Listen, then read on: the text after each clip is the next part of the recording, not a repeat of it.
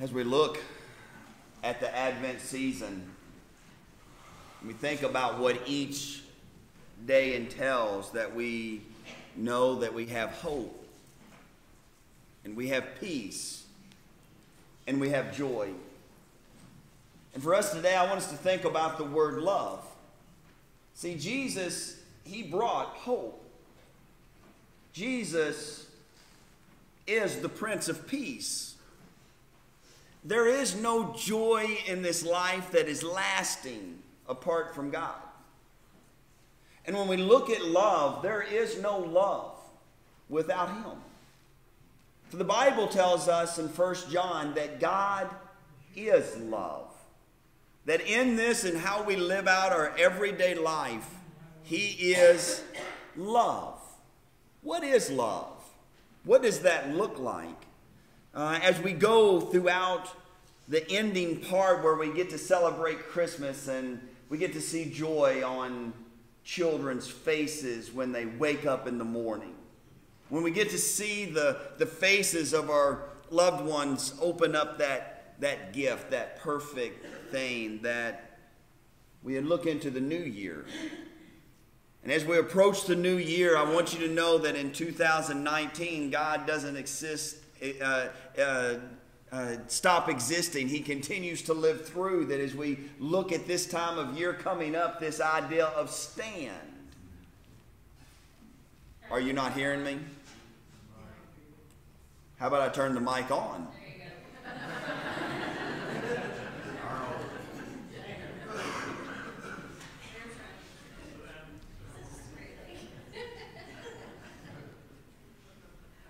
Hey, guys. It's amazing this time of year. And if you think I got my sermon memorized, I don't. So I don't know what I said before, but if it was good, it probably was, and you just didn't hear it. It goes downhill from here. Can you hear me now, Morris? Yes, sir. Yeah. What I said a while ago was the best thing I've ever said, Morris, and you missed it. Yeah, I can never repeat it again, but it's okay.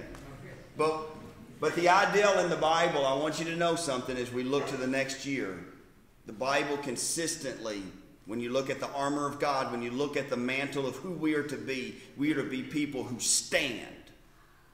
That when He puts on the armor of God, there's nothing on our back. It's all in the front.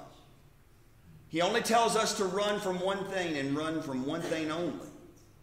We are to flee that thing, but everything else He tells us to stand.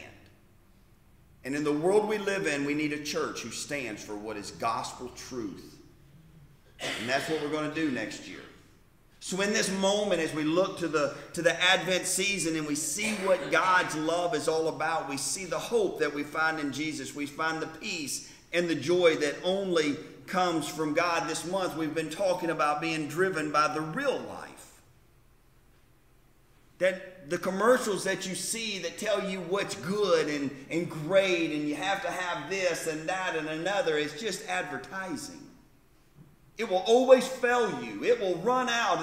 The batteries will go dead. The thing will rust out. It will finally, sooner or later, leave you. That every gift that we get, the things that we have, they're fleeting moments.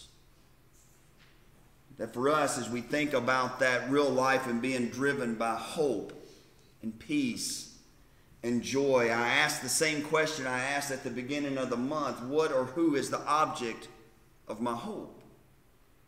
Whatever the object of your hope is who you will inevitably worship, and who you worship becomes your God.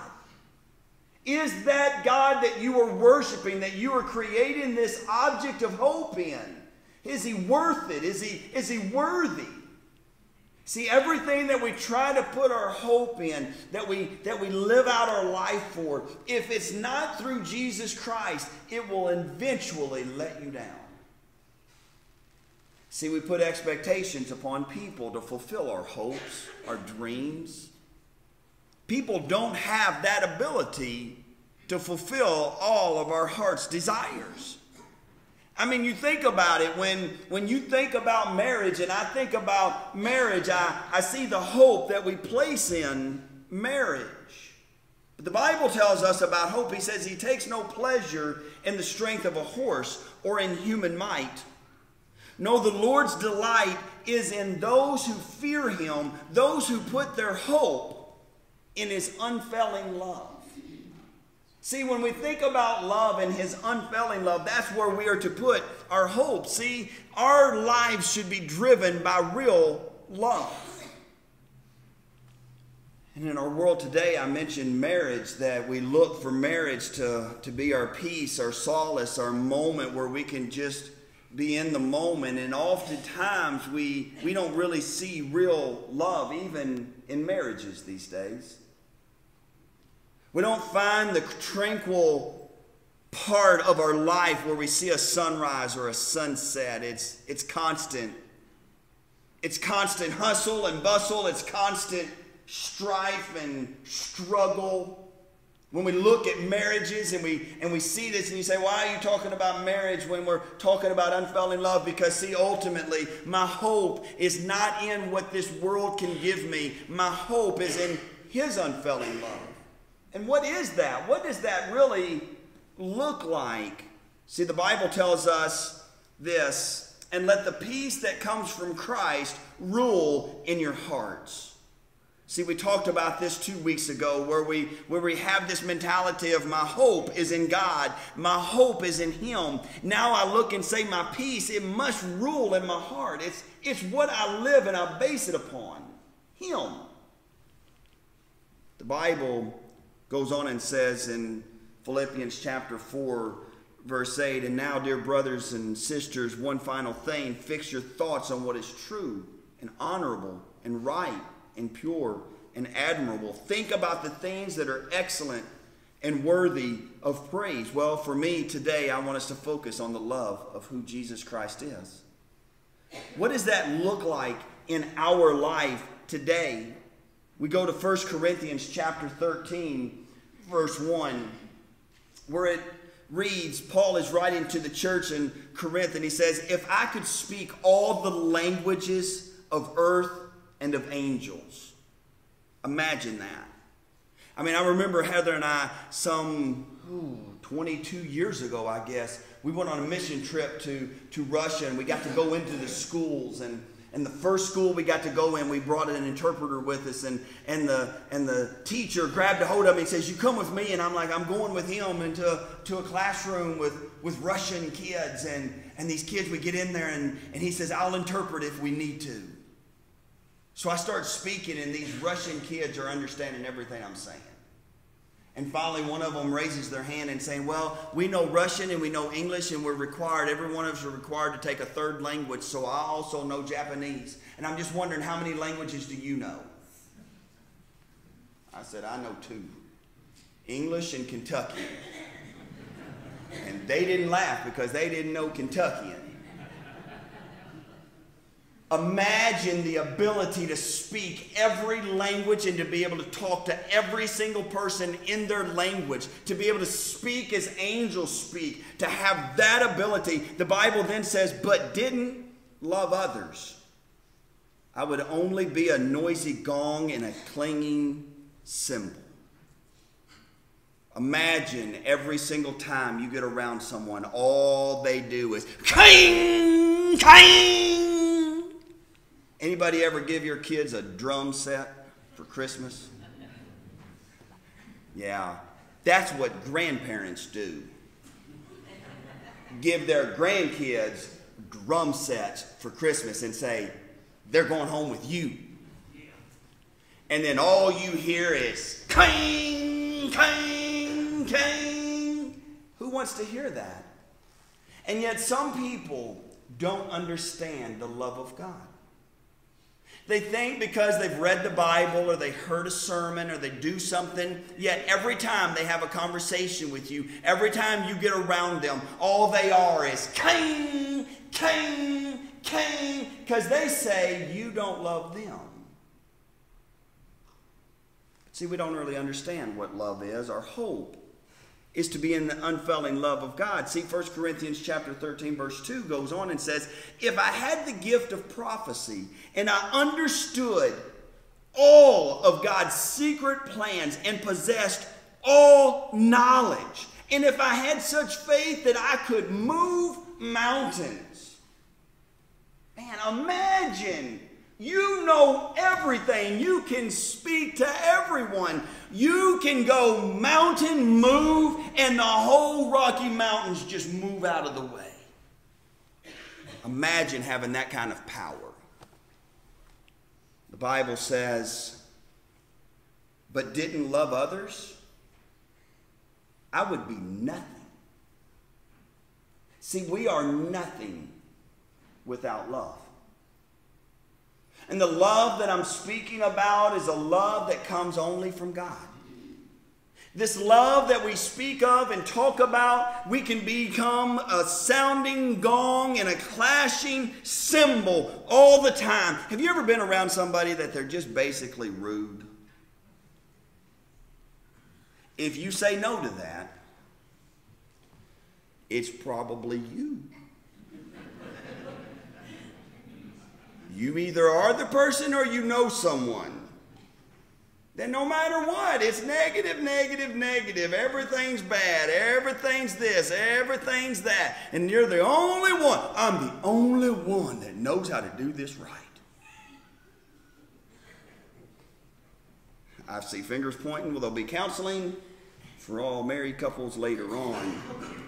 The Bible goes on and says, if I give everything I have to the poor, and even sacrifice my body, I could boast about it. I mean, imagine if you ever run into somebody that every time you know that they're doing something and they're negative, negative, negative, always mean, always mean, always mean. But then you come back with, yeah, but they give to charity. They give a lot to this. The Bible says you can do all of that. But if I didn't love others, I would have gained nothing. See, I want us to think about this moment, love. And I want you to think about the ideal of direction of will versus feelings. Nothing more than feelings. That's as close to singing as you're ever going to hear me come. Unless I'm in a place sounding like a country boy, right? Now I want you to imagine when you first find that boyfriend or girlfriend. You just think about them all the time. And you just can't stop thinking about them. And every time you're separated from them, you feel this angst inside your heart. And it hurts so bad. And you just wonder, what are they doing? Because you just love them so much. Until they say something mean to you. And then you don't know if you love them anymore, right? And now we got this, I'm breaking up, I'm not breaking up, we broke up, we're not broke up, and we have all this love. Do you know how many marriages are only together as long as the person makes me feel good? See, the love is not based on what God's love is based upon. It's based upon a feeling. As long as you make me feel good for the moment, then we're good. So when we get up and we see a couple getting married, a lot of them that ends up in divorce, before they started in the marriage process, what they should have said was, you make me feel good for the moment, and as long as you make me feel good for the moment, I'm going to stay married to you. But when you do something I don't like, therefore now I'm not going to love you anymore. See, the Bible tells us about God's unfailing love. And in 1 Corinthians chapter 13, what we see is this word love is agape. It's a direction of will. See, God loves you even when you say, I don't believe in him. God loves you even when you say, I'm going to commit this sin. God loves you even when you act like a fool. When you are rude, God loves you. When you are impatient, God loves you. When you say things to other people that are called mean and stuff, He still loves you. It never changes. You cannot do anything to make God stop loving you. Nothing. God will never stop loving you. That's His unfailing love. God is so patient and God is so kind. God is so everything that love is, that He will never fail you. Ever. So in this, as we look and we see the approaching day of Christmas, is the love you have for one another, is it a feeling or is it a direction of will? See, if you look at other people and are constantly agitated, constantly negative towards them, constantly berating them, constantly saying things, then it's about your feelings. It's not about God. In this very moment when we look and we see that Jesus Christ came, and in Matthew he talks about that the Emmanuel, God, is now with us. God is with us through Jesus Christ. That we have this understanding of what love is. See, the Bible tells us that three things will last forever: faith, hope, and love. Agape. And the greatest of these is love. In this very moment, until we experience the love of God in my life, I can never give it to someone else. I can try, and I can try, but I will inevitably fail every time. If every time someone comes around you, you are negative towards them because they're not making you feel love, therefore I'm not going to give them love back. I mean, imagine just in the correlation of marriage. When you give those vows, you say for better or for better.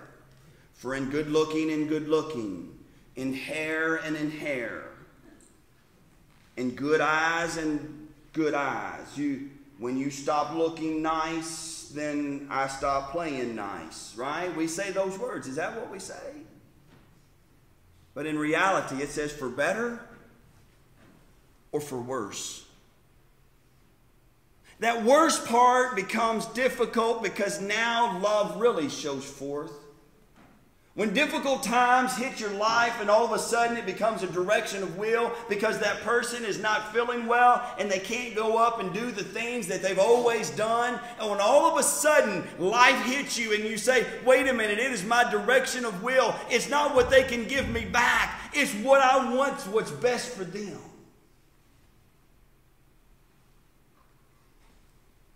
So the Bible tells us this is what's going to last, is this kind of love. The Bible says this in John chapter 3. For this is how God loved the world. He gave His one and only Son so that everyone who believes in Him will not perish but have eternal life. For you today, I want you to know that the greatest gift we have is the gift of God. That He has given through His Son, and He loved the world this way. What did the world give Him back? What can the world give Him back? What is it that we have that He doesn't already have? See, He loved us that says no matter what, you can't give me more than I can give you. But I don't want your stuff. I don't want your things. I want you. And how I present myself every day to other people is demonstrating if my hope is in the everlasting love and unfailing love of God. See, I can't know this love apart from God. In John chapter 3, verse 17, it says, God sent His Son into the world not to judge the world, but to save the world through Him. If we today walked around with the unfailing love of God in our hearts, that when we see other people, we see them through the eyes of God, and say how I want to act towards them is with an unselfish, what I call an altruistic love. Altruism is not a very big word these days. Most people don't know what it means, and most people will never live it out. But that self-sacrificial love that says, no matter what, you can't give me back enough to pay me back for it, but I love you anyway. I love you for what's best for you, not for me. See, that's how God loves us.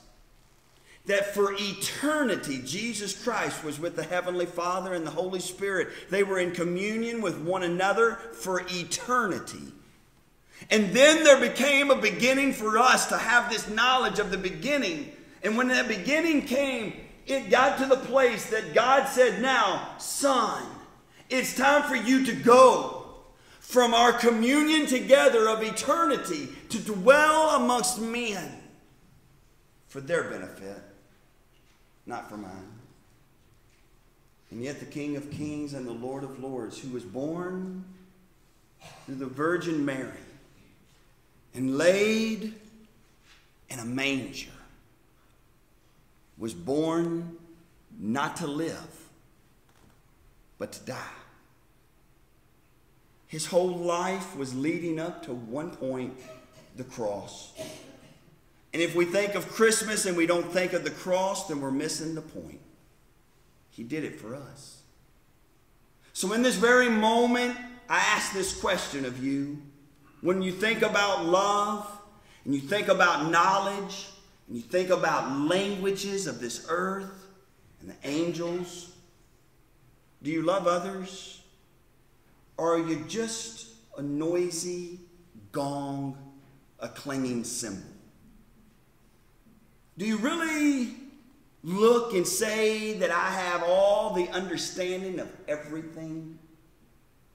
That I possess all the knowledge and I have the faith that this world, that I could move mountains? It doesn't really matter if you don't love. You have nothing. Not only do you have nothing, you would be nothing. For us today, when we look and we see the knowledge of who God is, I give you this verse in Psalm chapter 28, verse 7. The Lord is my strength and shield. I trust him with all my heart. He helps me, and my heart is filled with joy. I burst out in songs of thanksgiving. In this moment, and this moment alone, you have to answer that question to yourself. Do you really trust God? And have you really put your hope in his unfailing love? When you accept the love of God in your heart, it changes your perspective on life. It no longer matters if someone can give you what you desire in life, because you realize no one human being can ever fulfill your expectations. It's unfair to place them on people. They can't do it. My hope and my joy and my peace comes from the unfailing love of God. If I could move mountains, it wouldn't matter if I didn't love. My hope of everything is based upon him and his unfailing love. Today I ask you this question.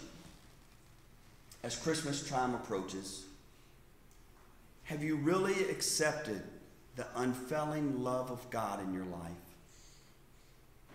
If you've accepted the unfailing love of God in your life, it changes how you speak to people. It changes how you see people. It changes how you live on this earth. Because you realize this earth we're only passing through, and he is the only one that can give me real joy and real peace and real hope and real love. For God loved the world this much, and he showed the world this love so much that he gave his son to die on a cross for us to have eternal life. Today, as we prepare to have this song, do you understand the unfailing love of God? And is it demonstrated in your life every day? If it does, then prepare yourself to say, I want to give that love to other people. Maybe today you're sitting here and you say, you know, I go to church, I maybe go to church a lot. But I don't know that I've really accepted that love. I don't feel very loved. I feel angry and bitter and battered and broken and bruised. I feel angry a lot. And I don't know what that means. And there's no way I'm going to have the answers for everything, but I know this. When you fully experience the love of God in your life and you know that you can't earn it, you can't work your way towards it, you can never do anything to stop Him from loving you. That changes our lives forever. See, it's too much pressure on me as a man, as a husband, to have an expectation that I could fulfill every need of my wife this earth needs. To be able to think that I'm going to be the father that my children need for everything is an impossibility. I need the unfailing love of God in my own life. So that a way, whenever I see them, it's not what they can give me, but it's what God can give them through me. So in your life, this fountain should be flowing through us. But if we don't accept the love of God, we're always going to feel bitter, battered, broken, bruised, unjoyful, unpeaceful. We're not going to have hope. We're not going to have love. We need Him. If you do not know the saving knowledge of Jesus Christ, I tell you from experience, there's no love apart from Him. My prayer is that you will take this moment and you will ask Him to come into your heart and change your perspective to a direction of will instead of a feeling. As we stand, may we go to the Lord in prayer. Lord, I thank you for this moment. I thank you for this day. Lord, we know the gift of God has come, and we have Christmas time that we celebrate His birth, but may we never forget that His birth took place so that we could have Easter. So, Lord, it is about your sending your Son to die on a cross for us. Help us to experience that unfailing love for that person in here today, Lord, who doesn't really feel loved. Whether it's love from a family, love from a spouse, love from a friend. They don't understand it. They don't feel like that they deserve it. Lord, I pray that right now they accept your unfailing love and they put their hope in that unfailing love, where you will never do anything to benefit you. You do everything to help us.